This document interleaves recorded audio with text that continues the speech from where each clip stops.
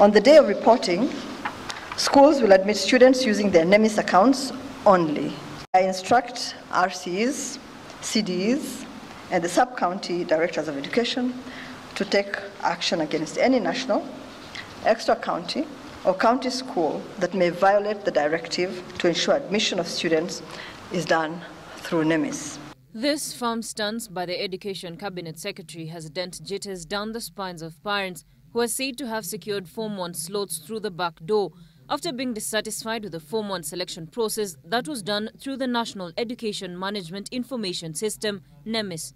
Kwani ministry ina njama gani hii ambayo itapunja wale watoto ambao ni wamaskini wakose kupata zile shule ambazo wanaweza fika bila gharama ya juu? Kama tunataka 100% transition, tusikatae huu mfumo wa Nemis, lakini shida ambazo zinatokea na internet naye pia aelewe mahala hapo kwamba sio Kenya yote iko covered. The ministry's order on Form 1 admissions will affect over 500,000 students selected to join various schools in the country.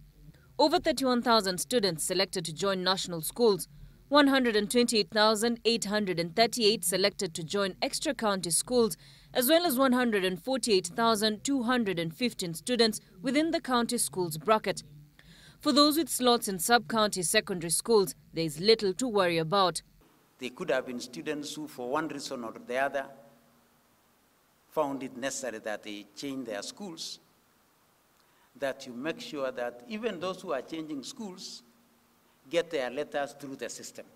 Parents who are believed to have bought Form 1 slots in their schools of choice will now have to scramble again for the official admission letters, with barely 3 days to spare.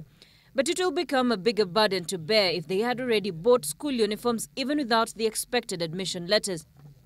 At the same time, CS Amina has maintained that the implementation of the new curriculum will continue despite major opposition that arose from different quarters when the ministry announced its rollout. I will from next week visit various parts of the country to monitor the progress of both the CBC and the 100% transition programs. The rollout of the new curriculum has taken place without a legal backing, as there is no sessional paper published to guide the process. The ministry insisting that Parliament is expected to pass the sessional paper in mid-March, placing the implementation of the CBC in murky waters. Raquel Mugai, Citizen TV.